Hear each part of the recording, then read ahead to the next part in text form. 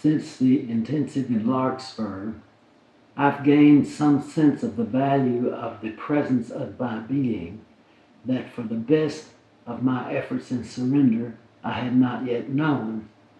It's shifting everything in my life.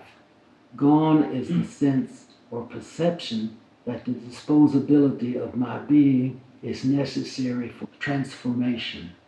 Thank you. You could say that my active agency in this divine spiritual relationship that we share allows you to abandon the classical effort-based understanding behind spirituality and make this a living reality. It's easy to just substitute one point of view for another and just believe in that new point of view. But I believe your comment reveals that you have not just altered your point of view.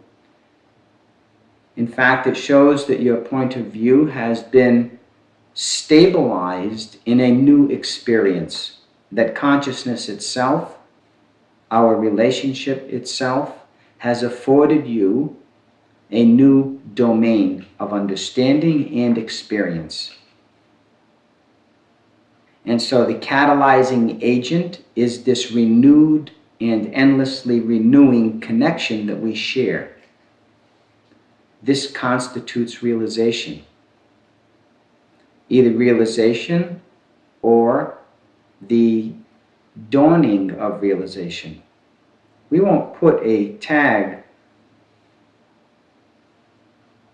quickly upon whether full realization has happened or some partial, because I would like you to forget about that distinction.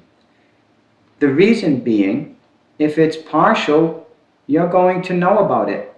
We don't have to label it beforehand. We don't have to know anything about how long a spiritual experience lasts or whether there has been a total revolution in consciousness. As far as I'm concerned, the full state is in the initial taste. And we will just observe how this beautiful momentum that has been created continues.